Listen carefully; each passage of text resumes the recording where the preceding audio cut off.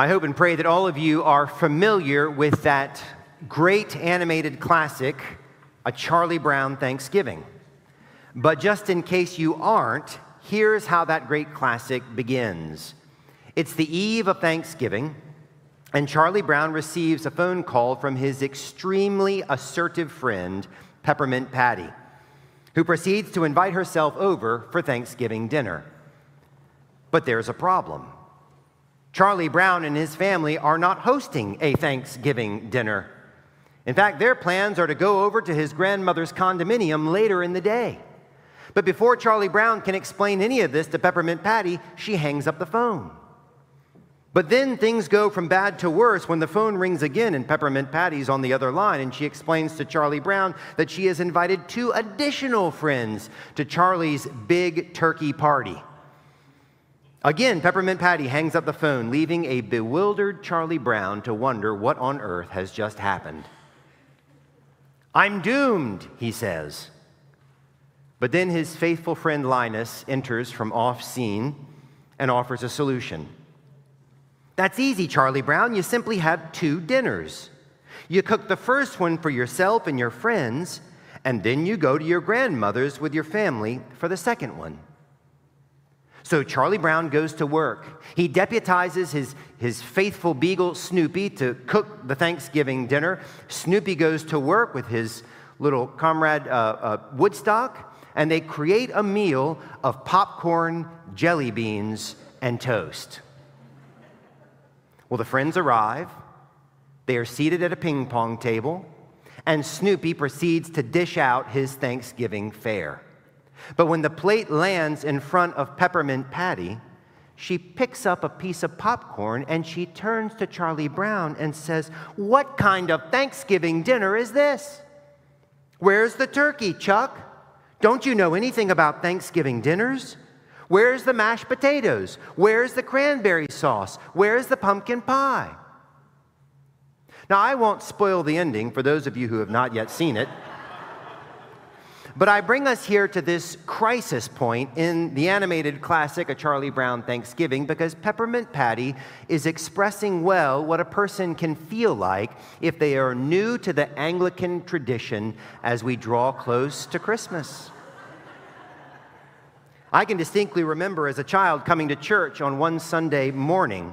I was just old enough to realize that we were getting close to Christmas, and so I came to church with the expectation that we would be singing Christmas carols. But when the opening hymn began, I thought to myself, what on earth is going on? Where are the Christmas carols? Where is the angels we have heard on high? Where is the "O come all ye faithful"? Don't these people know anything about Christmas? After all, I'd just seen my grandfather carrying the low notes in the bass section in the singing Christmas tree at First Baptist Church not 2 days prior. But of course, what I did not yet understand is that different branches of the Christian family tree have different traditions. And our tradition as Anglicans is to hold off on Christmas until we get to the eve of that great feast day. We prepare for it. We anticipate it. We long for it through a season called Advent. Now, I'll confess that when I was younger, I used to chafe against those Advent hymns with all of their themes of longing and their brooding, haunting tunes, all while the rest of the world is singing Deck the Halls and Jingle Bells. Perhaps you know some of those Advent hymns. O come, Emmanuel, Creator of the stars of night.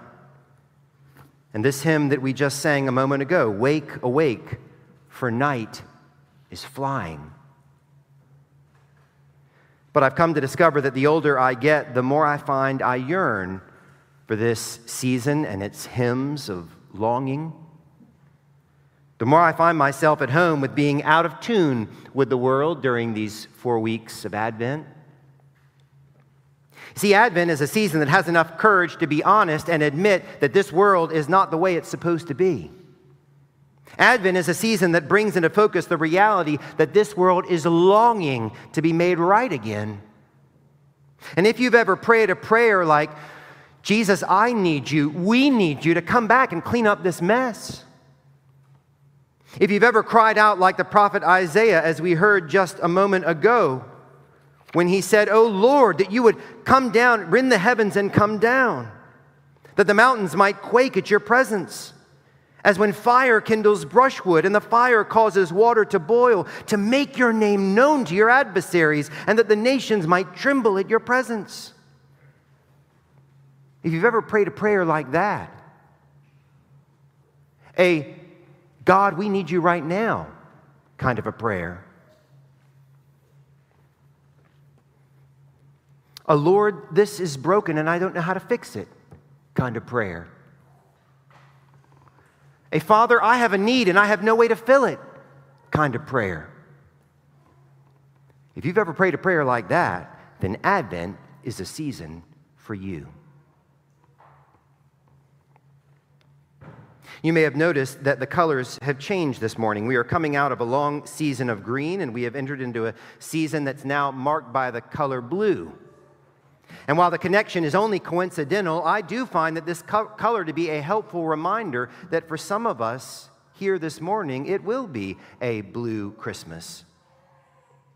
For some of us here this morning, the brokenness of this world is not just some abstract theological concept. No, for some of us here this morning, the brokenness of this world is staring us in the face. For some of you, this is a season where you will be acutely aware of the absence of someone whom you love but no longer see. For others, you or someone close of you is afflicted with some illness, and you are worried to tears about a broken body or a broken mind or a broken spirit. For others, you are experiencing the brokenness of this world in some significant relationship that is falling apart. A relationship that should be marked by affection, but which is instead broken by strife and conflict, and your heart is breaking. Others of you are stuck in some dead-end job where you feel like you're shackled and you don't have any options, and you just have to keep chipping away. I'd be willing to wager that for some of us here this morning, the color blue is right on the nose. Friends, Advent is a season to be honest about these things. It's a season that invites us to cry out like Isaiah, "Oh Lord, that you would rend the heavens and come down. Oh, Jesus, that you would return right now and mend everything that's broken." So yes, there will come a time for Christmas carols. But for now and for this season, we sing those old Advent hymns that tell the truth about this world. Come, thou long-expected Jesus, born to set thy people free. From our sins and fears, release us. Please, please, please, Lord Jesus, let us find our rest in thee. So in this season of Advent, we tell the truth about the brokenness of the world, and yet there is a purpose to this truth-telling. We give voice to what's broken, not so that we can wallow in it or be stuck in it. No, Advent is a season that tells the truth that the world isn't right, so that we can place that truth within the larger truth about Jesus Christ. His promise to come again. His call upon us to go out and serve and minister in the world while we await his second coming. Jesus spoke plainly about this fact that he would come again. Again, listen again to what he said that we just heard here a moment ago in Mark 13. But in those days, after that tribulation, the sun will be darkened, and the moon will not give its light, and the stars will be falling from heaven, and the powers in the heavens will be shaken. And then they will see the Son of Man coming in clouds with great power and glory. And then he will send out the angels, his angels, to gather his elect from the four winds, from the ends of the earth to the ends of heaven. Friends, Jesus is coming back. And when he comes back, there aren't going to be any more tears. That's a promise. And after making that promise, Jesus then goes into issuing a fourfold wake-up call. He says, be on guard and keep awake, stay awake, stay awake, stay awake. Jesus must know that we have a little bit of an attention deficit disorder. He repeats it for us. Stay awake. Awake to what? Awake to his promise to come again. And awake to his call upon our lives to serve as we await that coming. Those of you who are my age or older, you will remember those days when the Sears wish book would arrive in the mail. It was an 800-page catalog of unparalleled glory. It displayed in full color every conceivable item that you could want for Christmas. Now, from a child's perspective, most of what was found in those pages of that catalog could be summarized with the words blah, blah, blah. It was the stuff you had to get through to make your way to that one little section of 20-odd pages that covered all the toys that Sears had on offer. There were remote-control cars, there were dolls, there were puzzles, and there were walkie-talkies, and there were Legos. I mean, it was endless. Each year, I'd get fixated on some particular big-ticket item and wonder, would St. Nicholas be able to bring that to me? You could never be quite sure what old St. Nick would be willing to leave under the tree, but the one thing you never doubted is that he would come. Because he always did. Now, there were no guarantees about the gift that he would bring, but the one thing you knew for certain is that he would come back once again. And that hope and anticipation could carry you through all sorts of difficulties. Even if you were getting bullied on the playground, you knew that if you could just hang on, you knew you could count on old St. Nick, and that hope would carry you through. And it's this kind of childlike trust, it's this kind of joyful anticipation that Jesus wants us to have about his promise to come again. Because you see, if you can come to a place where you're able to trust our Lord's promise to return and make all things right, then that hope and that anticipation can carry you through the trials and difficulties of this broken world. Friends, Jesus wants to give you the grace of a blessed assurance. He wants to give you the grace of a joyful hope that he is a man of his word and that he will come again to make everything new again. And so he issues this wake-up call. Stay awake to the promise. Therefore, stay awake.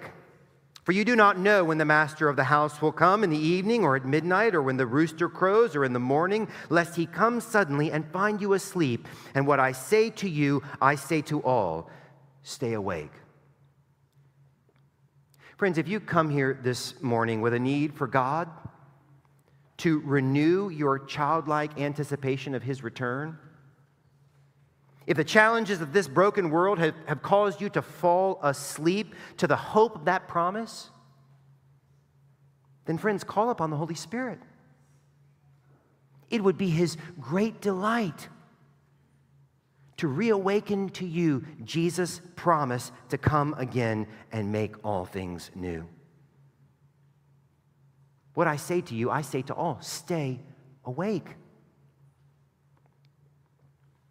So Advent is a season when we place the truth of the brokenness of this world within the larger truth of our Lord's promise to come again. But friends, this is also a season to be reawakened to God's call to serve in his name. Oftentimes when we are going through something difficult, the first question that comes to mind is why? My hunch is that almost everybody in here has come to that point where you've asked the why question. Why is this happening? Why am I experiencing this pain or this struggle? Why? Now, friends, why is a normal and natural question to ask when we are going through difficult seasons. It's normal and natural.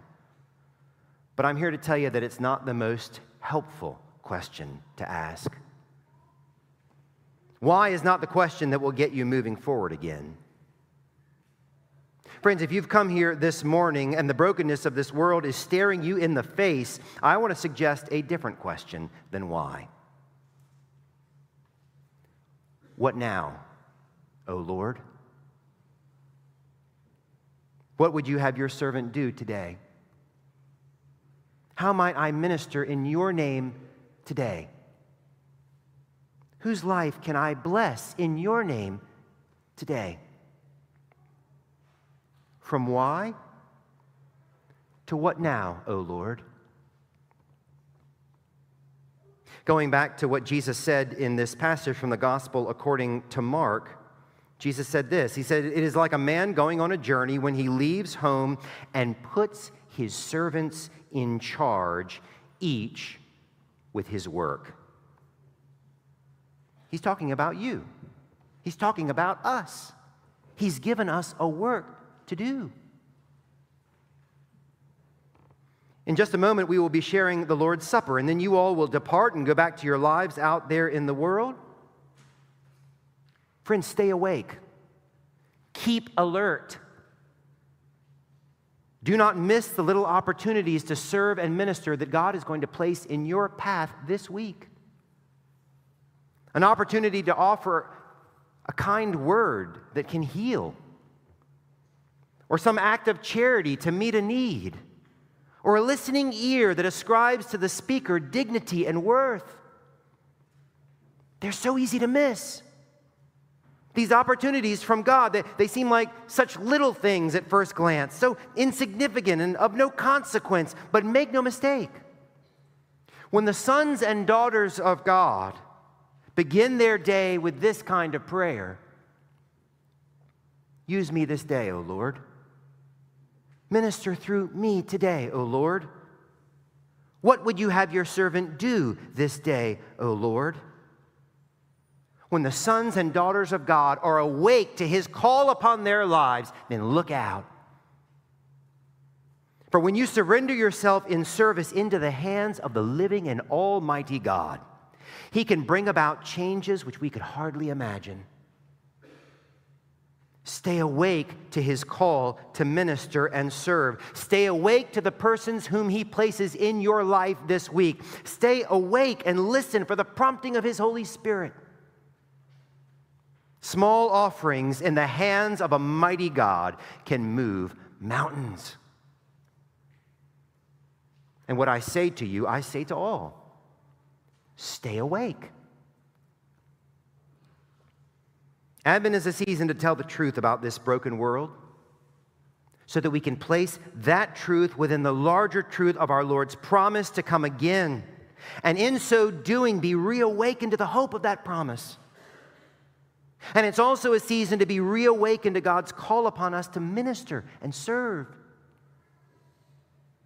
May this season of Advent, with all of its quiet longing, reawaken within us that hope and that resolve to serve our Lord and Master. What I say to you, I say to all. Stay awake. Let's pray.